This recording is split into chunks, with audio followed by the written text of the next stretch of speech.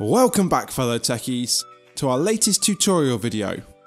I am the Technician Project, and today's episode is to show you how to export out of Aegisub as a .srt file.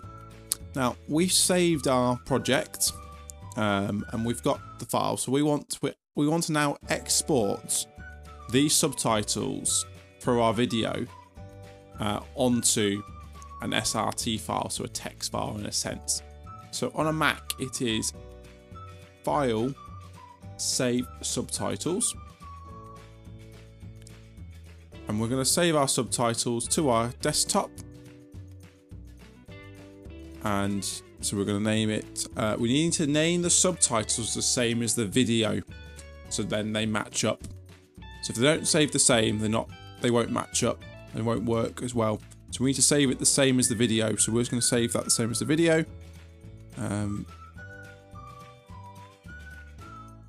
type .srt at the end of this file and press save.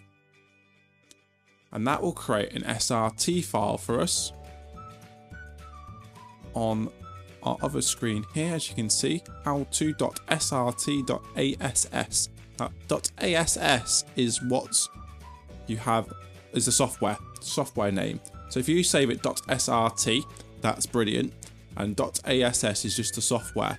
So, but on a Mac, this is how you do it on a Mac. On a PC, when you hit File Save As, you can select the